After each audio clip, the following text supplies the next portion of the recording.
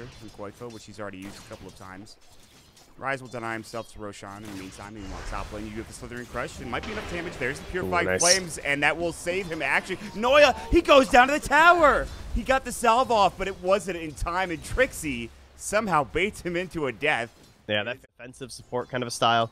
But, like, their group-up moment, they are so all in this draft. No Trixi top lane. Will he finally die this time? The answer to that question is yes. HeStEJoE will still take some tower hits, but he will survive. And that will be your first blood. So even though Noya dies to the tower and he does split up his gold, pretty close to the right side of the tower, he probably saw the Rise Hasterin on Courier. Oh, he didn't go for it. He still is going for a Cinderin right now. An Aphotic Shield or Mistcoil will do the job, and it will. Easy solo kill. I was mentioning, oh, his bad's not going to be able to do much with this, but now he finds a solo kill on Cinderin, which, by the way, Boulder Smash as well. Fortune 10, Fairy fires up. He will survive, unless they have a rolling boulder, but it looks like it's on cooldown for 5 seconds here.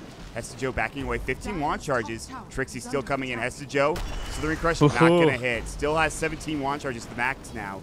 But Noya looks like he's going to be the one that's going to die here. They have a kick Noya too. Swiftly dodged it. He's still in trouble, however. Firefly is done. Slithering Crush, this time it will hit, and Rise is nearby. Mistcoil. Fortune dead. Can Trixi get the kill? No. Rise rotates up a great TP, and now YapzOr has to run. He does it 3 seconds, and he's bringing the creep wave with him. No lasso for him yet. They're going to try to dive this sprint. There's the Fortune dead coming out, but here we go. YapzOr was about to walk in. Might have been spotted, might not have been. It looks like they don't know. Trixi's still taking a lot of damage. Wow, he just dies to Purifying Flames and an auto attack. Noya's like, easy. YapzOr walks out, then he gets the silence off so he can actually get back home. Good boulder smash away. Slithering Crush was actually used as he boulder smashed him, which was pretty. He's 1,000 gold, pretty much above anyone else. He doesn't have a soul ring, so, you know, whatever, but still. Meanwhile, wraparound game, YapzOr finds the boulder smash, the silence came in, but now there's the Gus coming out. YapzOr, he doesn't have rolling boulder, he doesn't have the mana for it. Purifying Flames, Fortune 10, YapzOr has gone in too far. One more auto attack now, he's got the rolling boulder. He might be able to get out of this alive. Might deny himself rolling boulder into the tree line. TP scroll's not there. Oh, he's got the Quelling Blade. He's really trying to deny himself, but Noya looks like he might find him. Oh, wrong tree. Purifying Flames is there. He just didn't go for the creeps. He thought he could get away, perhaps deny himself a little bit later, but he does end up giving a kill back. For rotating in. That is a huge ward placement, and also something that maybe Escape should have known, given how aggressive that Imperial were playing. But they're still not. They're gonna probably walk up. know now. Do they not know that he's here? No, they know. They're like baiting. They don't want to like give away that they have the ward, but they should both know. There's the swarm coming in. The mana leak was taken. Oh, actually, he used it afterwards. Meanwhile, Era taking some serious heavy hits from Ace and almost dies to it as well. The Infest was there. He had Rage, not that he needed it. He's going to Infest inside the Dark Troll Summoner, it looks like. YapzOr finds himself a kill. HeStEJoE's going to fall. Noya, they've dived too deep in this top lane. He does have the False Promise. Won't use it on himself. We'll try maybe now. Deny the rune. No, it's a double kill for YapzOr. Nice plays. Was not expecting that fight to happen top lane. Looks like Imperial just dove too deep, and he's going to die very quickly. So that won't be the case. Meanwhile, Radiant scan. They're going to try to find Baby Knight here, and the Gus, can it come in time? It cannot. Heat-seeking missiles, the lasers, the magnetize. That is a dead Baby Knight. That's a big kill. It's huge. Very big kill. Like, everything was actually looking so good. Points for that. Trixi, he'll be okay. Top lane, there's a bit of a dive. HeStEJoE, mana leak coming out. He's going to get stunned. Here's the heat-seeking missiles, rolling boulder in. HeStEJoE in trouble. Good Fate's Edict. Oh, nice. Now they get the stun on two. The silence before the lasso's up. HeStEJoE will turn. He'll use the Slithering Crush. They're going to come in with Ace. He wants Trixi. Amp damage is up, and with an auto attack, he'll find the kill. Meanwhile, March is doing a lot. Time lapse out. Still, YapzOr about to fall. He will survive. Illuminate doesn't hit Rise. Just narrowly avoids it by being a bit further away. That is a lot of things to do on his checklist, to be fair. I mean, that's a drow draft, though. That's like you got to hit that timing, and you got to go hard. You can't make a single mistake. But it is super powerful, right? Like, there's a reason why it's still such a nice pick, even though it's a little bit complicated. The sentry's there in time. Rolling boulder. They find the silence. He's dead. No, the false promise comes out. The laser's there. It still might be enough damage to magnetize on top of it. I think Ace may very well fall heal. No, he actually is fine. Baby Knight now turning around, getting a kill. YapzOr will fall. What a false promise from Noya. That was insane. And now Koikva's going to fall. They get off the amp damage. They don't even need the Slithering Crush. 3 dead. And they find the 4th with Ace diving, killing Cinderin. Wow. That's all that it takes. Oh, that was dirty. Nice blink deny, Trixi. Impressive stuff. Top lane, Ace. Sentry's up. Doesn't have the Aegis. There's the Lincoln Sphere being broken. They have the silence. Can he get the time lapse off? No, he cannot. The Infest bomb is there. Very important kill coming out for Escape. They set that up for a long time. Meanwhile, Drow Ranger gusting up and almost bringing down the Bat Rider, but doesn't have enough damage. Baby Knight, no force available. The Hurricane probably gets up to 7. Heat seeking them. They're going to lose the Aegis. half, they're going to lose more. He can force himself away in 1 second. Can he make it out in time?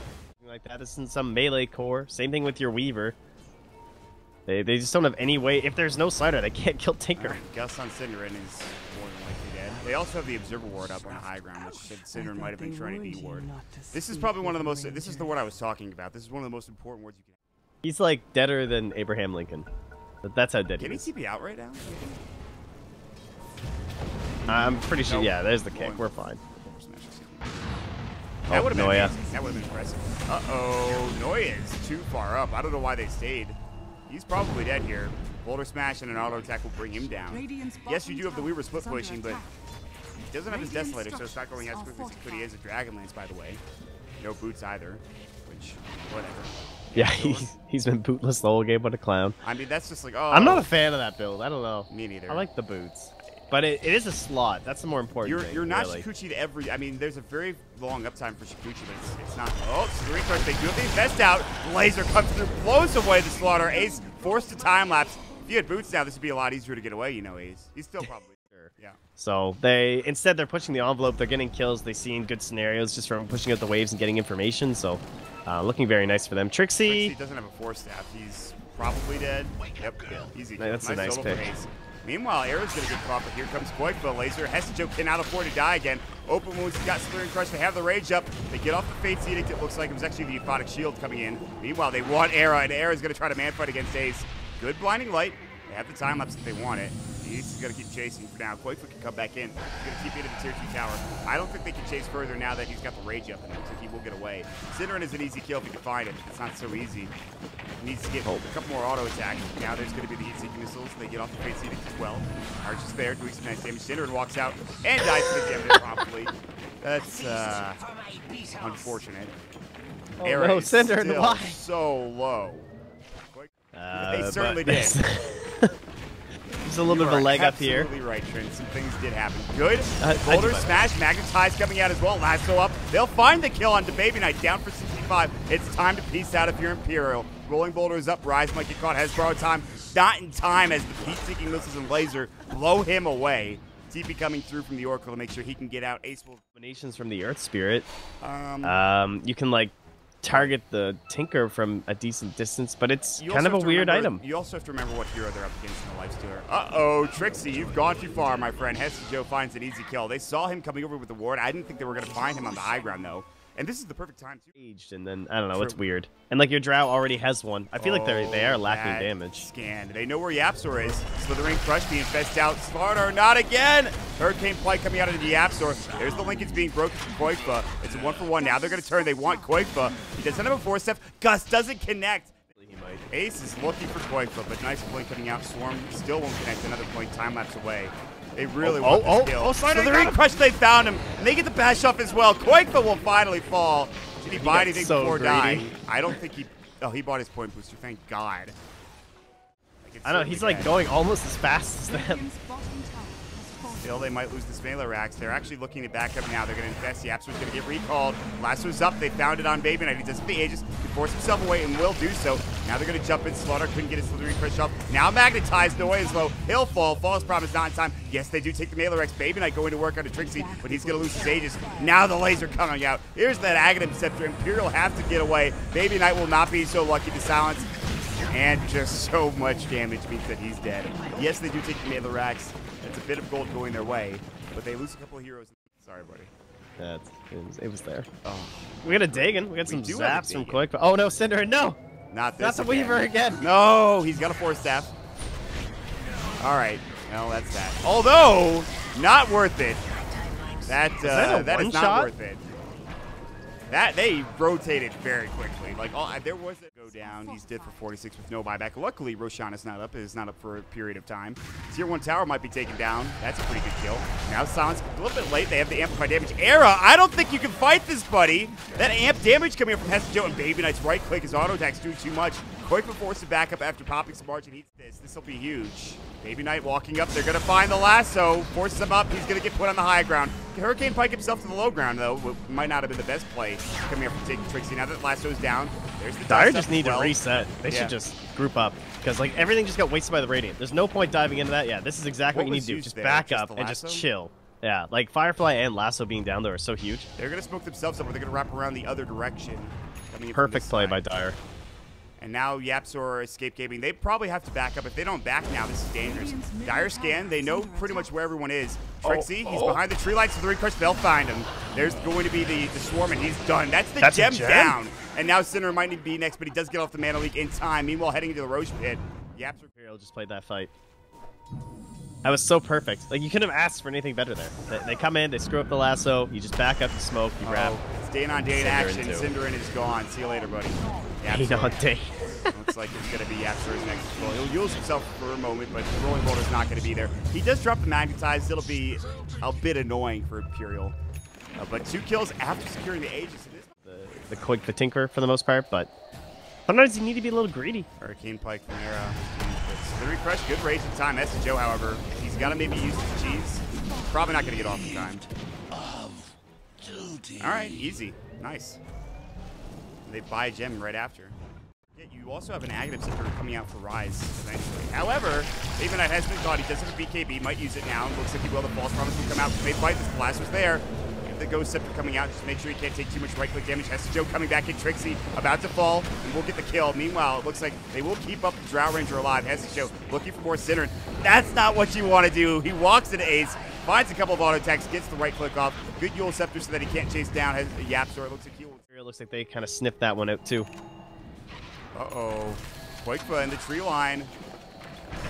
There's the miscoil. They've been spotted. Koikfa can't afford to die here. The laser doing some serious damage, but the borrowed time is there. He does have buyback. Luckily enough for him, but still. They will find a bottom engagement, too. Here's the Drow Ranger. Now going to work. False Promises in time. They get off the bash as well. Era has to invest in the YapzOr, but he's going to fall. And Era now trying to go into ESC.Joe. Double force away. These saves are incredible. Jumps back in with a Slither Crush. Turns it around. Pops the BKB. Cinderin, the only one alive. All of a sudden, it's starting to unravel for Escape Gaming. ESC.Joe, Slithering Crush, amp damage. See you later, Sind. One more auto attack should do the job. Forced to buy back his Koikfa. He will bring down ESC.Joe as well as that Oracle. Koikfa dancing around, doing what he can. The heat-seeking Mrs. Dagon laser. But again, no buy. There's still some work to be done here for Escape Gaming. Oh, not again. All right, well, see you later, Sind. It's been nice knowing you. The story of Cinderin. Please help, there's a bug on me. Tier 4s are gone. Now Trixi's getting the silence. Good Ghost Set. The YapzOr still. Slithering Crush is going to be on to 3. They'll jump out. ESC.Joe actually, he went a little bit too quickly. They weren't ready for it on the Imperial side. Force back. They'll bring the Drow Ranger into the well, but blinks out immediately. Trixi now taking too much damage. The Gust is there. Trixi will fall first. Nobody did for Imperial or even close to dead, and this will almost certainly be game. Koikfa, good laser. Maybe not. They're turning it around. Maybe not buying back. Era trying to fight this. Time-lapse BKB. Ace going toe-to-toe with Era. Invest inside. They drop the Magnetize. Nobody dead yet. Now they actually burst down Rise. Using the laser and Dagon to do the job. They're actually pushing them out. Ace as well as the crew backing away. They did buy back at the Drow Rangers, so they need to be careful. Drow's not quite here yet. Now actually turns around looking for YapzOr silenced up. Does have his Ghost Scepter for YapzOr. Yule Scepter they will find. Baby now, he can't afford to die. He has no buyback. Forced away. He gets to the high ground, and now he turns his attention to YapzOr, who just narrowly survives, but the Slithering Crush will help him fall as the Gust comes through, and Era getting chunked down. They almost had it, but GG is called, and the Ancient is taking some hits, and that'll be it, Trent. Game 1 goes to Imperial. Wow. Turns out 4 Force Staffs are pretty good against Lifestealer. Who would have thought? Yeah, you were questioning that Hurricane Pike.